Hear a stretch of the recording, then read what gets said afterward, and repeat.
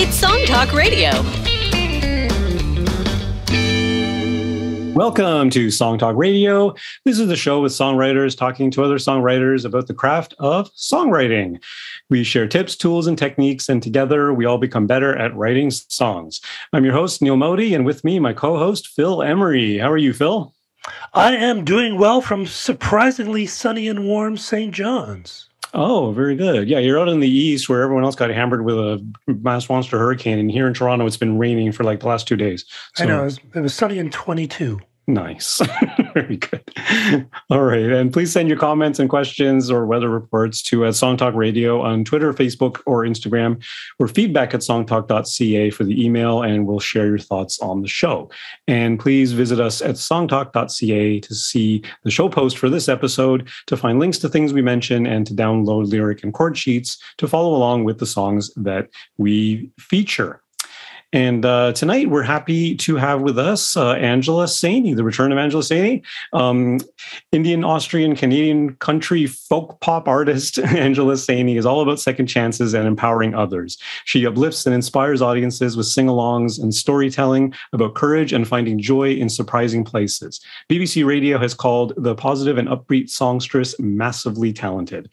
Angela is most known for her sunshine-soaked song, Living on the Bright Side, and she's performed for festivals in Canada, such as Home County in London and the Philadelphia Folk Festival. Angela also has over 20 years of professional songwriting and performance experience, including 7 years as a formal songwriting instructor, coach, and mentor. She currently teaches songwriting at TREBAS Institute in Toronto, and she coaches new and established songwriters to help fine-tune their creations, ensuring the best possible message and musical expression. And tonight we're doing something a little different. Angela is going to be sharing some early sketches of some new songs that she's currently working on, and we're going to be discussing ways to develop your songs past the initial idea. So welcome back to Song Talk Radio, Angela Saini. Hello. How are you guys doing? We're doing pretty good. It's great to have you back on the show. Nice to be back. It's been a while. Thanks Definitely for listeners, check out Angela's earlier episodes. She's been on the show several times. So going back a few years. So definitely check out those episodes. They're really great stuff. Before we get into the meat of today's show, there's a couple of things. We had singer-songwriter Matt Zaddy on the podcast last week. Do you know Matt? Angela? I love Matt. Yeah, okay, so great vibes, amazing musician. Yeah, I was happy to see him on the show. Yeah, he's a super talented guy. And during that show, he mentioned somehow we got around to talking about cover songs, and he mentioned the band A Perfect Circle, who did a cover of John Lennon's Imagine song, and the discussion came about because A Perfect Circle had done a cover of this song, but they turned everything into like minor chords and minor melodies.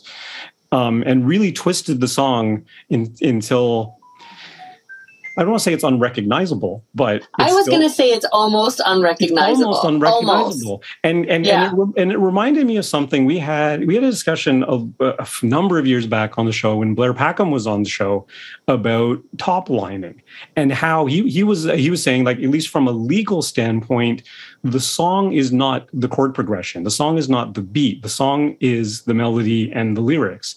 And Phil, you had pointed out at that point that, often jazz covers, for example, they'll reharmonize the crap out of everything, right? They'll keep the melody and the lyrics the same, but they'll reharmonize. And because I was trying to argue that I came up with a chord progression on the piano and then a singer sang a melody and lyric on top of it. So of course it's part of the song, but but it raises these questions in my mind about how do you establish the identity of a song? Is it just the lyric and the melody? Is it everything around the lyric and melody altogether? I mean, it really gets into this kind of existential question for me about, what's the identity of song, especially with cover songs. How far can you go before you no longer call it, a cover song, or is it a reimagining of the song, or is it a reinterpretation of the song to the point, like you say, Angela, like it's almost unrecognizable. Yeah. But because it's such a popular interesting song. What you say. Yeah, exactly. And that's interesting what you say about what Blair said about the chords not being, technically songwriting. I'm not sure. And I know, my students ask me this all the time. I think the jury is a little bit out on what is like a copyright, right? Like there is no set in stone rule. I would argue that I think Blair has a very good point that, I mean, it's obviously the lyric is first, right? Lyric is something copyrightable, if that's a word, and the melody. However, I think the chords, are very important to the song, as we can see by this example with the perfect circle, because when you change the chords to such a degree, and can you remind me, do you guys know, was the melody, because the melody didn't seem exactly the same. It went with the chords. The rhythm of the melody is the same, but some of the intervals are different because they're minor minor intervals. Because it had to go with that new chord structure. Exactly. So, it's a little bit twisted, and probably the shape of the melody is similar enough where it goes up, it still goes up, but it might go up a minor third instead of a major third. Yeah, it followed it fit with the chord structure. Yeah, it would have to fit with the chords. I argue that, I think, you can't copyright chord progressions. I mean, that's definitely true. I mean, there's like 12 notes in a scale, right? So you definitely can, and that's been thrown out in court anyway. But I have a lot of people who ask that question about like, is this ripped off or is this ripped off or when do I need to like start, mailing? Did you guys ever do that back in the day? You mail the songs to yourself with the registered mail. And I used to do that all the time because I was so worried about people stealing my songs when I was younger. I mean, no one wants their song stolen, but it's just an interesting thing you brought up that I just wanted to jump on there. Like, I wonder, is that true? Because this A Perfect Circle cover brings up that exact point of when is the song still. But I mean, lyric, we can't deny the lyric is, that is something copyrightable, as we know. Right. And they didn't touch the lyric. They left the. Yeah. And the rhythm, as you mentioned, now that I think about it, the actual phrasing of the lyrics were the same. But the melody, wow, that was wild. For those of you who are listening, if you haven't heard, did you play it on the last show? It was we didn't play it. He mentioned it, and then I searched it and I listened to it. And thank you for sending it to me because I think it's a great example of like, where does songwriting start and where does it end? Right. Yeah. That's really the question of that. It's just amazing to me. But that version is it's powerful though. It's so, like almost if Imagine by John Lennon is, this sort of optimistic, even though it's a bit maybe somber sounding, optimistic kind of ideals. I think this version by A Perfect Circle is like almost dystopian. It's just like, it gives you the opposite feeling by the chords, the way that they really, it's almost like upsetting. Like, listen, and I actually really like it. I really like A Perfect Circle. Back in the day when I was a total rocker, I loved, Maynard, he's a singer in Tool, and I used to love Tool, this rock band, and their songs are great, but I kind of, it made me like a little upset listening to the song. It really was a downer to me. And I was like, wow, like, what a different song. Something I wanted to throw out to our listeners, and Angela, as you as well.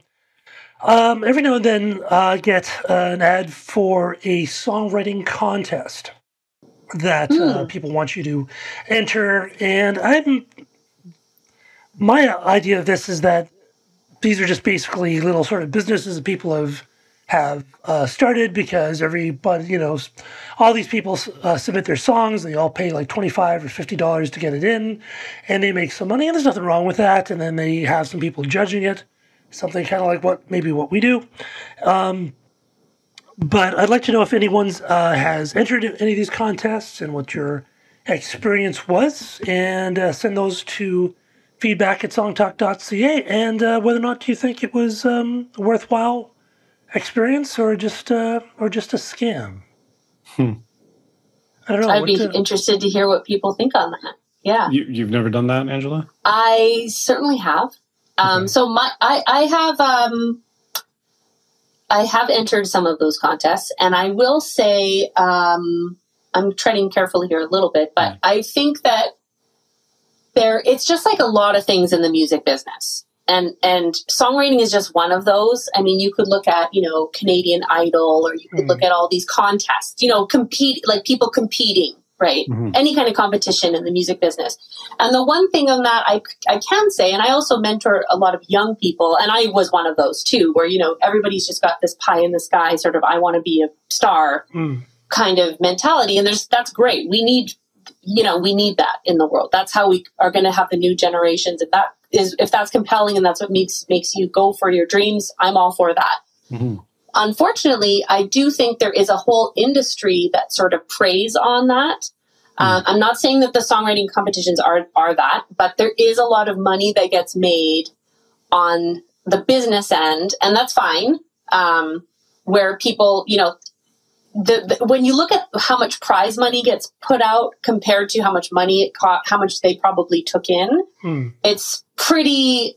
And this is just coming from a business standpoint. It's like, wow, it's like ludicrous. It's like, wow, this is just a huge cash cow because everybody's like, all I need is that one award. All I want is, because I can speak on this as an artist as well, and songwriters, we're constantly looking for validation. And that is one way to get it. You pay the fee, and and of course it is based on some merit. I'm not saying that it's, you just pay your way in. That's definitely not the case. On the flip side, I will say my whole career in many ways was launched. My solo artist career was launched in some ways because of an award. And I didn't even win the award. Actually, I was the runner-up for Best Female Artist for the Independent Music Awards. Now, this was in 2010. So this is going back some time. But I was playing in bands. I was in 2 different bands. I was doing my solo thing kind of on the side, not really taking it that seriously. And that award / running, I was I was the finalist, so I did get an award. Right. I got like a little prize for that. It actually was a catalyst for me personally. It did help. It did launch me kind of like, started getting a few other accolades and this and that really got me taking my solo career seriously. It is a big part of how I, became Angela Saini. I mean, I've always been Angela Saini, but now I'm Angela Saini. So those kinds of things can really change your career. So I will say that on a personal front, it was something that did kind of catapult me leaning into, taking more of my solo stuff seriously because people were really liking the songs I was writing. And my rock band, I'd been playing in for so many years, and we had a lot of, great triumphs as well, in my opinion, but nothing to that extent. And so it can be a game changer for a songwriter. However, I will say on the flip side, from a business standpoint, I've been very wary since then of really spending all that money, because when you look at, and I won't name them, but I know of the big major songwriting prize, awards. Most of them, when you look at the people who are winning them and what happens and what the cash prize, like it's not doing a lot. It's really just something great that looks good on your bio. So there's validity to it. Of course, these are great songs, and sometimes I go and check them out. I'm like, oh yeah, fantastic tune, like amazing. I'm glad they got recognition for that.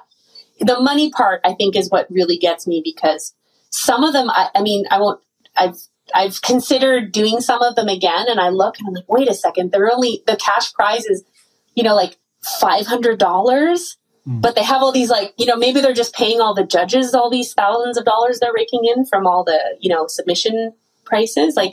So that's just me being, maybe a bit wary from the business side of things. But good for them. I mean, they're obviously, some of them are really great, and they've really launched people's careers. So you can't poo-poo on them all, but I will say they've been good and they've been bad to me as well, because I've got runner-up things and other things, and it didn't amount to anything. So right. And like you say, it really depends on the context of your current situation and where you're looking at in your career trajectory and exactly all those sorts of things. What are you going to do with it? Exactly. And how much is it going to mean to you? Exactly. And I will say, and I shouldn't say, that they're not all great in some ways, because I did actually, a song on my last record did get, again, I didn't win, but I was a top 5 finalist for Best Alt Country in the International Music Awards. So to me, it was like that nice bit of validation. But most importantly, what did I do with that? I just you put it on your bio. And that's, for a songwriter, whether you're an artist or not, that's like, okay, it gives you some credibility, because that's really how the industry, that's how the industry works, unfortunately. Yeah. But I just feel like from the money standpoint, you're like, wow, I talked to someone a few years ago about this, and they're like, oh yeah, I spent like $800 just on submission costs for like 2 or 3 of these from their new little catalog for that year. And I was like, wow, that's a whole song you could record with that money. It's when you think of like the cost of that. Or you could pay a publicist to help you get on shows like Song Talk Radio or or something like that. So it's I guess maybe it's with any of these things, and I'd love to hear from our listeners and what your experience has been, is just to, be realistic and realize that, just entering into something you may not win, but actually even having a goal and finishing something off and doing the submission and going through all that, there's a certain value to that. For sure. Mm-hmm. But if you're not making any money off of your music and you're spending $800 a year on submissions, maybe just do 1 or 2 a year, possibly, Yeah, I think there's definitely you got to weigh out the pros and the cons. So I'm not for or against all of these things. I just think you have to really weigh it out. Is it worth it? And what will I get from this? Yeah. Just like any decision you make in your career. So, yeah. Well, anyway, congratulations on all your accolades. Thank you. We've really dug in deep here on some of these topics. It's been great. A couple of different directions there. Okay, let's get into the main reason you're here. We want to talk about a bunch of songs, because you posted on Facebook a little while ago about I'm working on a bunch of songs and kind of contemplating what step 2 is for a bunch of these songs. And I know a lot of especially beginner songwriters, they hear stuff on Spotify, they hear stuff on the radio, and even if you're a veteran songwriter, you're always hearing the final version of a song. You're never hearing the iterations and the blood, sweat, and tears that went into, bad first drafts and all the sort of, stuff that's the messy part of songwriting, where you go through stuff and it's not that great, and you're always constantly trying to improve it. Because I know, Angela, from conversations we've had in the past, that you're and because you teach the stuff too, you're very much on the craft side of songwriting, and you employ tools, and you know how to push the envelope in that sense of when you get stuck, what to do to push it forward and really make it happen, right? It's not easy. And no. I will say, even for me, I have songs that I've just completely abandoned. And I feel guilty, like that mom who just it's no, you're not my favorite. Just go over in the corner. I'm never going to look at you again. And it's sometimes we just have to, and again, I obviously, everything from my point of view is I'm an artist and songwriter. Some people who are songwriters and maybe aren't the singer of those songs, they might approach it a little bit differently. Mm-hmm. For me, and I think we've talked about this a little bit, Neil, and maybe in some of the other shows, is I'm very artist-centric in my songwriting approach. I've done, I've gone to Nashville and done the co-writing camp thing and all of that. And those are super fun, and you learn a lot, and they can be super valuable. However, from a artist standpoint, some of those songs I look back on and I'm there's just not enough Angela in these songs. They're just sort of let's crank it out. We've got 3 hours and we have to finish the song. And you kind of make compromises, or at least I saw them as compromises, because it's that's not what I would say, or that's not how I feel, and then kind of when the session's over and you're great, let's hand it to the publisher, the song's done. I'm kind of but it's not done, And so that's sort of how I approach songwriting, which is why maybe it's such a labor to get it just right. So by the point where it gets to, you might hear it in a public space, and I think all songwriters should do this, actually, where you've really gone through and I just talked about this today in my class. There's a term that in the studio, I've heard a lot of producers use, is cut the fat. And it's not the nicest term, but the term cut the fat really means is if you have a 4-minute song, does it have to be 4 minutes? Is there some parts we can cut down? But more importantly, I think from a songwriting perspective, not just the arrangement or the production, is the words themselves. Can we take out some of the syllables, or is there a better way to say this? Or was I really clear when I said this one line? So anytime before I'm about to record anything, I go through the songs with a fine-tooth comb. I really try to think what is there a better way to say this? Is this clear? I might get other people to listen to it. Can you tell me what you got from it? What do you think this song is about? Just to make sure that it's really clear, so that, because as we know, as songwriters, it makes perfect sense in our head. Mm-hmm. We know what the song is about, but when you play it for someone else, do they know what the song is about? I mean, if we look at hit songs, it's usually undeniable. But our songs, it's important to kind of put the mirror back on it, going do you get the gist of what I was trying to say?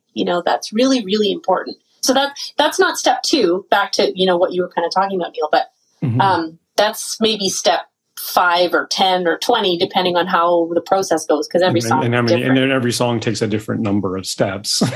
Exactly. They definitely do. Yeah. And it's so cool because you bring that up. The post on Facebook a month or 2 ago was I had started 3 songs in the same day. Like, we all have those moments, those days where we're just on fire. Like, I think one of them I was like walking, because I do a lot. Actually, this will come up in what we're talking about. I have a dog. So when I walk my dog, I have a lot of marinating time. Mm-hmm. So I'm either listening to my voice memos on my phone. Sometimes if I'm really into a song, I'll just listen to it back a bunch of times while I'm walking because I'm doing something else. And then I think the value in doing something like that, actually, someone that I'm mentoring right now, her songs, I told her, I said, before you want to record anything, listen to it in the shower, listen to it while you're doing dishes, listen to it while you're not focusing on the song, because that's how your listener is listening to it. Your listener is listening to it not with a lyric sheet, not with like going through with a fine-tuned comb. Your listener is listening to it maybe while they're driving to work or while they're... So for me, that's a really important step.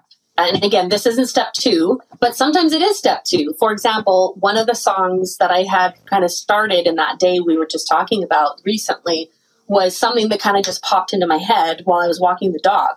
So I'm like, oh, that's kind of cool. So I sing it into my phone, put it away, and then go back to it later.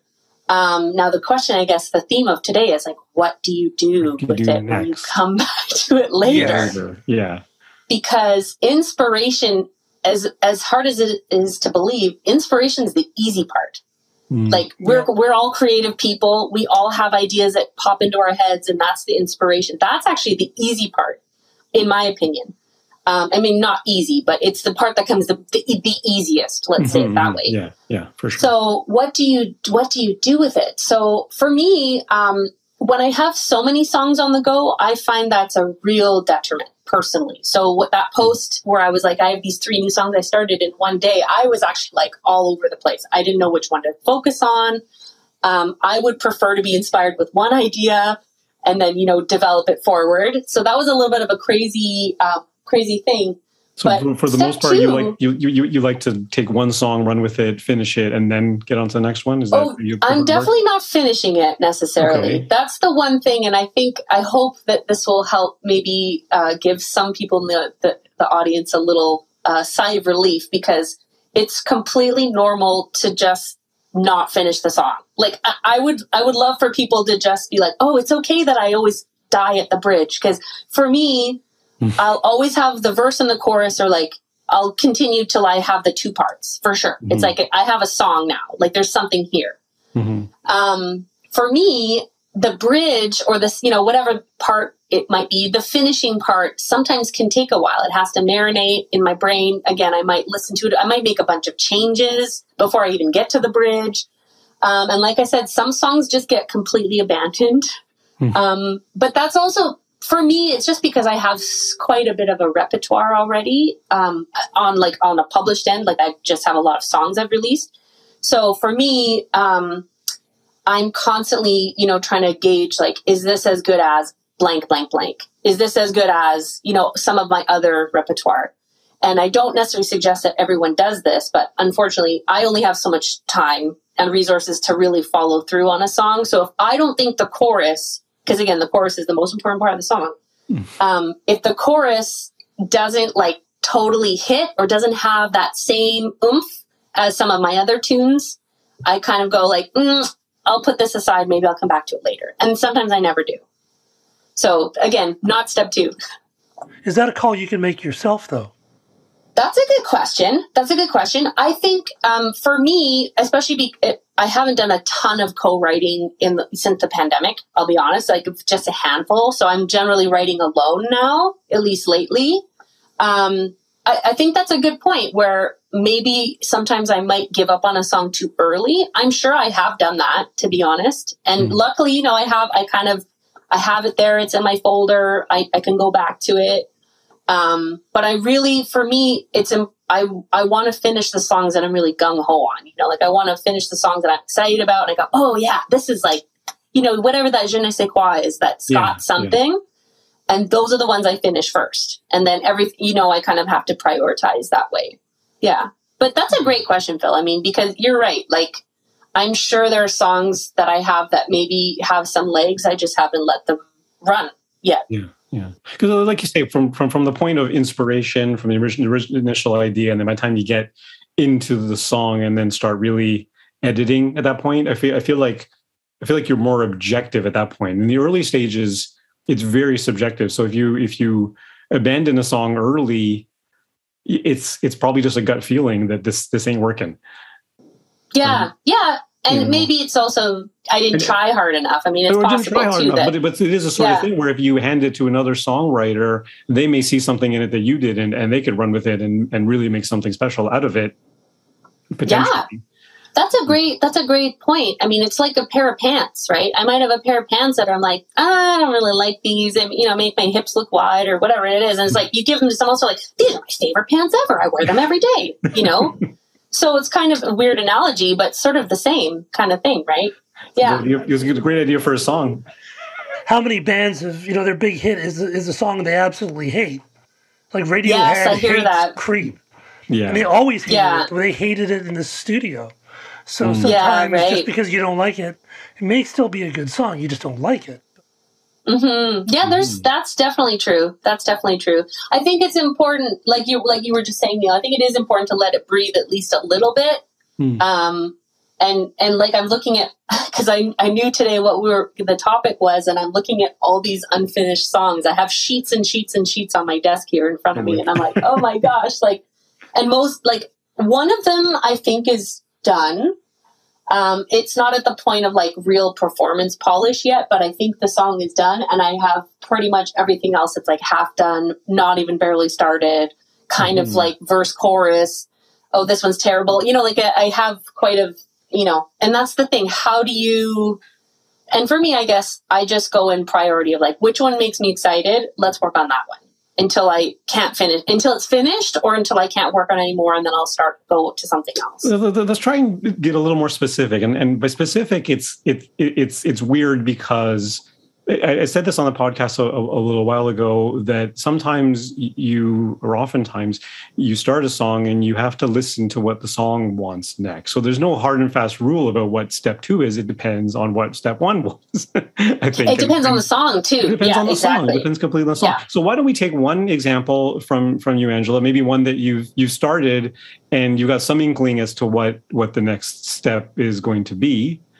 Yeah, this is fun. I'll start with something I would never normally do, but I think this is literally the only time I would ever share a voice memo, because it's not even good. I'll tell you right now. I listened to it before we started the podcast, and I was like, my voice is not there.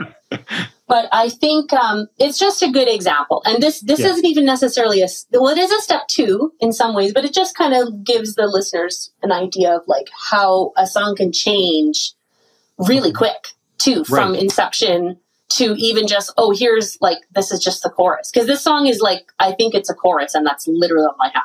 This is one of the ones. But I thought it might be something, I don't know how often people play voice memos on the show, but this is very, very strange for me, but I think kind of exciting at the same time. I think Blair might have, where he had notes or something. Yeah.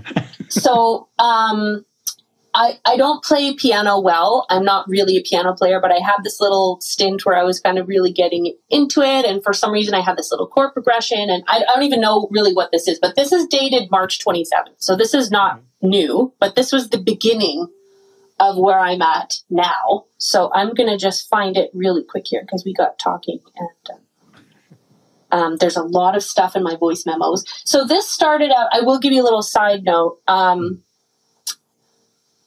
maybe I'll just play this first. Okay. Here we go. Do you want to say what the idea of the song was? Like, I will, because that's what I was going to say. Yeah. It's a deep topic, actually, but my best friend has been battling cancer since last October, and she was in the hospital for 9 months, and it's been wild. I did go visit her in Saskatoon, and she's out of the hospital now, and she's still fighting it out, and she's an amazing, amazing human. She's been my best friend since I was 6 years old. Wow. And I'm trying to think of what the lyrics are and what I'm going to play for you. But I wrote, so here's what happened. I wrote the lyric down as something for her. So it's supposed to be a song to her or about her? Yeah, or? It was something inspired. I think it was right when she got, oh no, she was still in the hospital. I just felt like writing something down as like, I'm going to write a song for her. Like it was just the intention was there. Okay. So I wrote the lyrics down and it was just that. No chords, it was just like something that rhymed that I felt at the time. It's like 6 lines. It's just it's just something I wrote down. And I'm going to play you something. And again, this isn't necessarily step 2, but this is just a fun way to see how, you can connect the dots, right? Like things, you can start somewhere and end up somewhere completely different, right? Yes. So this is going to be terrible, but I'm pretty sure this is the piano thing that I came up with. Okay. Keep on shining, don't lose hope. You are loved more than you know. Keep on dreaming. Terrible.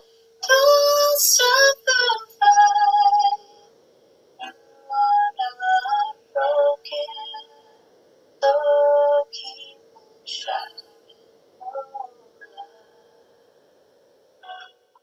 Okay, so that was it. Okay, so that was different chords than what I have now, but the lyrics are there. Mm-hmm. That was the lyric. So first thing that happened was I wrote down the lyric as just like, that was the correct one, as something I wanted to, pen for her, just like as sort of a dedication.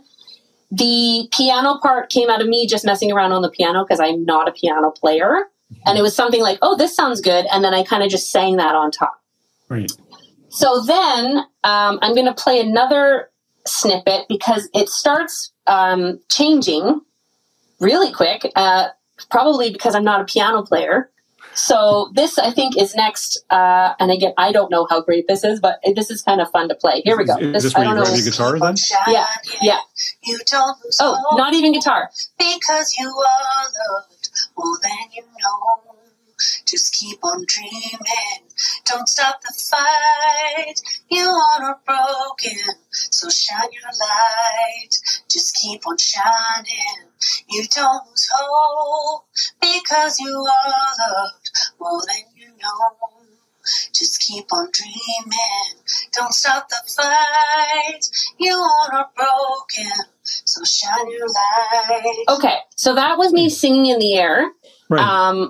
I don't even know. That's definitely not the key that I eventually put it into. Okay. But that, I think, was me. I don't have the exact date in front of me when that was. But that was something, obviously, I was really interested in the lyric. Really want to kind of work on this song. The sentiment is there. And I change it into something completely different and just sang it in the air. Because I think this, if I'm correct, I think I came up with this sort of idea, like, again, while I was walking the dog or something. Like, it was something, and that's why I sang it in the air. There's no music. Right. And then the last one I will share is I luckily put the chords in the voice memo, so at least I know what the heck I'm playing. I just decided to put it in with the guitar, probably something I was just messing around with. Just keep on shining, you don't lose hope, because you are loved more than you know. Just keep on dreaming, don't stop the fight. You are not broken, so shine your light. And then I think, just the guitar. So this was probably something that I was just kind of messing around with. Some super simple chords. It's G, C, D, G. But then I put that melody to it. So now I'm onto something. Now, again, this is like over days and days and days of marinating and working on a million other songs. But this one is important to me. Obviously, I want to finish it, or it's not something I'm going to just easily, abandon or throw away. And that's as far as I've got. That's literally, but it just shows where it kind of went and then where it is now. So that's not step 2. I think I'm at step 3 or 4 now, but now it's like, okay, I'm really solid and set on that lyric. Yeah. I love the melody. I think the chord structure is great. It's, fits my music. It's kind of, upbeat, boppy, simple chords. I write pretty much, folk pop music. Now it's like, okay, well, what's the rest of it? I want to ask a question. What are the... I'd like to ask a practical question. These voice memos, do you slate them? Like sort of saying, slate them, which is, it's a movie term about, you'd say, the date, this is what it is, and this is the chords, or anything like that? Or do you just record the idea itself? Great question. So when I'm working with other people, when I'm working with other people, I label everything, because in case I have to email it to them, or if they send it to their manager or something, it's kind of labeled and stamped with like the voice saying what's going on. When it's me, I don't do that on the audio, but I will say, like, for example, that was called Shine Your Light GCDG. So Shine Your Light, meaning that's probably going to be the title. These are the chords. And I have a whole bunch of other versions that say Shine Your Light something. I mean, maybe not this song, but what I would do, if you were to look at my voice, it's insane what's in my voice memos, but it would probably be, if I were to keep working, Shine Your Light V1, so version 1, or Shine Your Light verse, melody, idea, or Shine Your Light full song, Shine Your Light capo 2, or whatever. So I have the title in the actual ID, so I'll save it because I have to at least label it. Otherwise it's gone forever. I just have way too many things in there. So that's a great question. The reason probably why I don't think, once in a while I do talk into it and say, okay, we're on capo 2. And sometimes, especially if I have like a kind of complicated guitar line, for example, where there's maybe some pull-offs or something where I might tab it out and, notate it, but I want to make sure I know how it goes. Then sometimes at the beginning of the audio track, like on my voice memos, I'll say, G, pull off here, and do it all slow so that when I go back to it, I'm like, oh, that's how I played it. So that is something I will do. Yeah, well, it depends on, like if it's something that I won't remember. And I do also use tab, or I have like my own weirdo notation that I use to kind of remember when it's not just chords, when there's actual like little lead lines or pull off things or certain ways that I play a chord.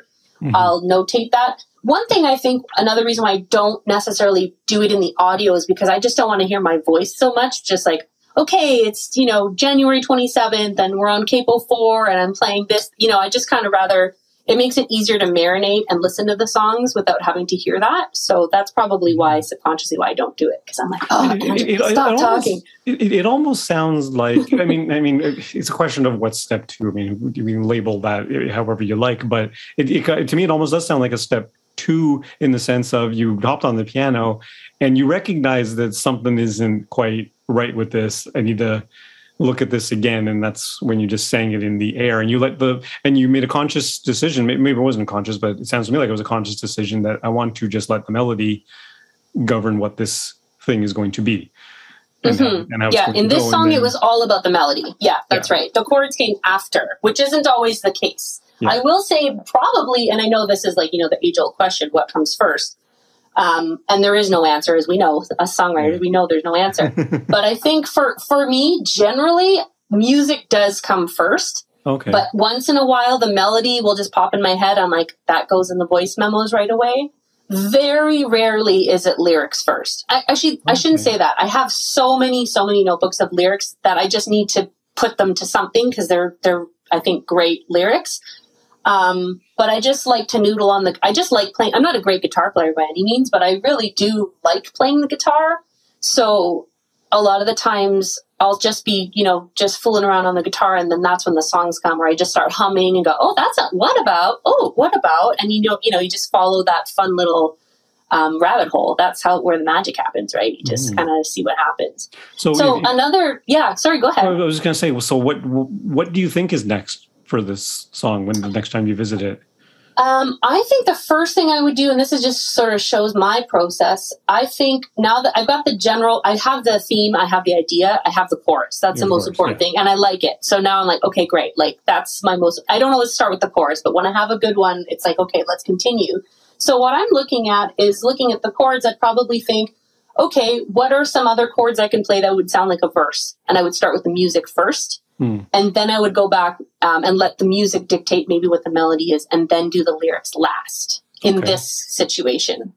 I could easily go back and do lyrics first, but the way that this is going, I just have this really strong one part. So I probably would go to the verses and go, okay, what would sound like a verse so that this sounds like a chorus? Yeah. Yeah, that's the first thing I would do, music and then the lyric. Okay. Now, another example, I have another song that's way more finished that I think has its own story, which could be helpful. Okay. Again, I like to just jam out on the guitar and just do whatever. So, for example, here's another tune. I think I was just playing just for the, just doing nothing. When you're just playing, if you play an instrument, you're just noodling, jamming around. And I was just playing, I think I've changed the key, but let's just say it was F, C, G. So something super simple, just like.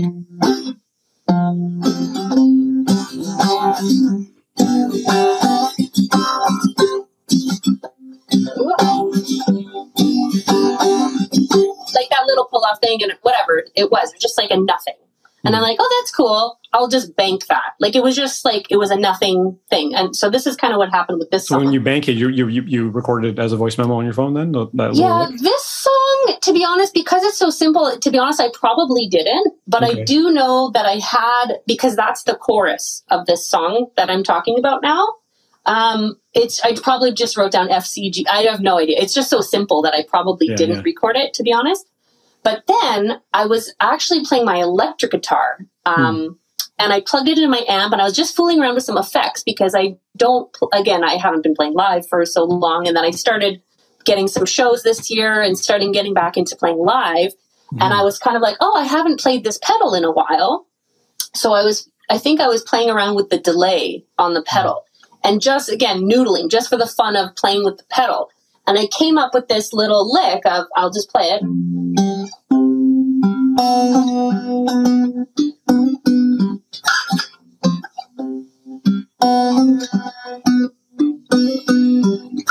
And just repeat it. And it sounded cooler with the delay on the electric guitar. Obviously, I'm playing an acoustic. But I was like, oh, this is cool. This is like a fun little lick. And so I probably, and I haven't checked for the sake of the show, but I'm sure I recorded it and called it, pull off lick F, C, G, because it's the same chords. So what happened with this song, I have this little lick, and then I have this just simple strumming thing. And the chorus, these were kind of like two separate songs. So this is kind of fun, again, just to show the process a little bit. To be honest, I don't remember which one came first, but I definitely know I was playing this just for the fun of it, and I started like coming up with something.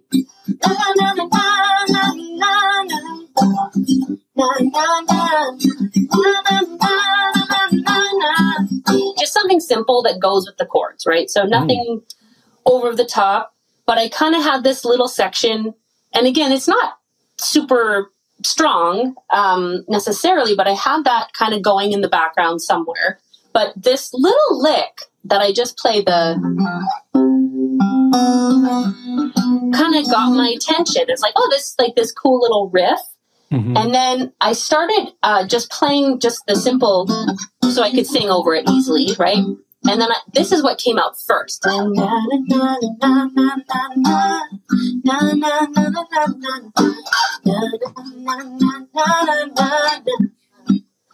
I, keep going if I were to continue.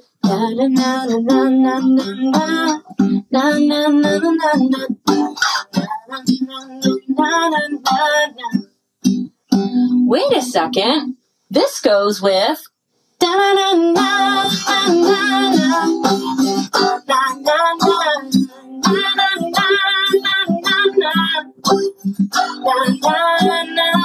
then the melody actually continues, which I'll stop for a minute because I'll play that at the end.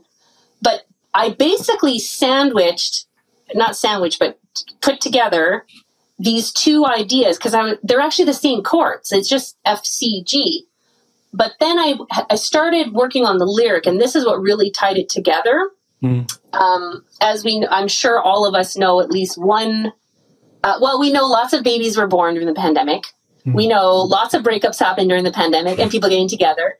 But some friends of mine, unfortunately, split during the pandemic. And this kind of came out of like this storyline. And so the chorus is, like from, and again, this is coming from like just something, you know, you have, like we all do, we have conversations with people and we bank these ideas, or we know how they feel, or we, you know, we have, it's just by our relationships with others that we can kind of empathically like let that song just come out. So the chorus is, which again, I was like, okay, this is strong now. The melody from that little lick that I started with was the hook, is what got me into it. But again, if I don't have a good chorus, I don't have a good song. So this, at least in my opinion. Yeah. So the chorus is, and then I started going farther and farther with like, where else can I go with my voice? Because it would be boring to do the same thing 4 times. So I just naturally, and I'll just play the whole thing so you can hear how the melody kind of changes. So this is the chorus. You don't know how to love me anymore. Giving our lives between the world's doors. One day I don't want it to be too late. I want to stay. Is it too late? And then we go into that lick. Okay. Yeah, so it sounds like that was a very conscious thing to let it to have an evolution of that melody. Like to have a change on the third line and kind of, and that's just something I do naturally. Like I do love patterns, but like as I tell my students all the time, you gotta set the pattern, but you gotta break the pattern. Yeah. So very often, actually, not to let out my little secret, but if you look at a lot of my songs, very often the third line is where the melody will start to go off, because that's where I'm like, well, what else can I do with my voice, or what else can I, where else can we go with this? So I do generally like break the pattern. And then I decided, actually, that was this is a step 2 thing, maybe a step 4 thing. But I think I originally had just F, C, G through the whole chorus, which is, simple. But somewhere along the way, I was like, no, something needs to change to kind of like, give us, like not a tag, difference, but just to change it. Right. And I went through a bunch of chords and, like what would sound good. And then what I did play, I think it's a D minor, F, and then G. And of course the melody will, follow that. So that's something that, again, that wasn't the original idea. The original idea is like, I just got these simple chords. Here's this melody. It goes really cool with the lick. Again, the lick is what got me, was this thing. I just liked it. Like, it was just fun to play, to be honest. I was like, well, this is, and again, with the delay, it would sound better. Yeah, for sure. But I just liked how it sounded, and then I just ran with it. And then I was like, oh, what about this? What about this? Oh, I should change the chords at the end. Oh, that's cool. That goes better going back into the F. And then the melody was natural. It was the sort of like getting the storyline, which was, again, kind of the last thing. For this one, not really, I shouldn't say it's the last thing, but it wasn't the first thing, because sometimes the song, as you guys know, we always have some songs that start with the lyric, right?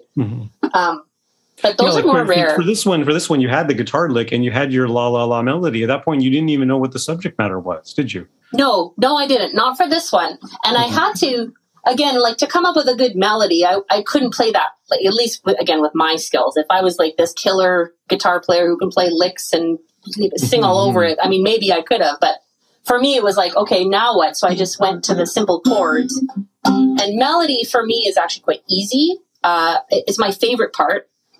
Because there's just the options are endless, right? I just love melody, because you could sing anything. I mean, I just love that part. Do you put any conscious thought into, like, okay, so in that particular example, now you know that maybe the next step is to come up with the lyrical content, with the idea, at least, for the lyrical content, like if it's going to be about pandemic relationships and whatnot. Is there some sense of the music feels like X, so I want my lyric to feel like X, like as opposed to like I've done this years ago once, where I literally had a piano part that was pretty cool. I liked it, and I had a lyric that was kind of neat that I liked it. They were done very separately, and I just kind of jammed them together. And then when I brought it to our songwriters meetup, people were telling me there was a real disconnect, because the piano part was kind of upbeat and boppy, and the lyric was really, really dark.